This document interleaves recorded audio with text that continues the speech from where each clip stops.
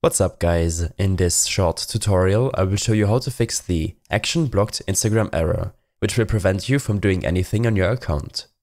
This should be quite an easy tutorial, but if you still have any questions then leave a comment and let me know. If you have been on a binge of posting, liking, commenting, following or unfollowing, you may have triggered an anti-spam limit, which is meant to protect your account and the community. If you can access the internet with other applications or your browser, then the issue is not related to your network connection. Simply check if your network connection is working fine.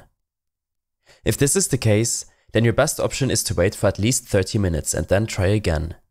Beware that spamming, once that you're able to use the app again, will induce a longer anti-spam time. In case you are getting the same error for a long time, try to access your account from a different device or browser on your mobile device.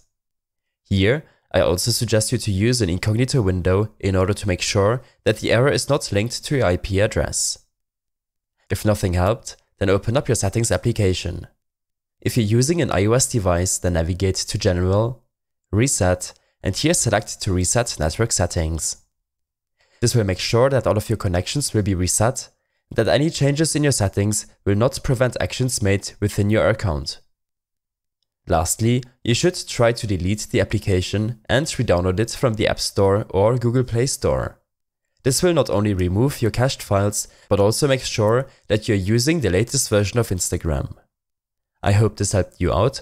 Leave a comment if you have any questions and see you in the next one.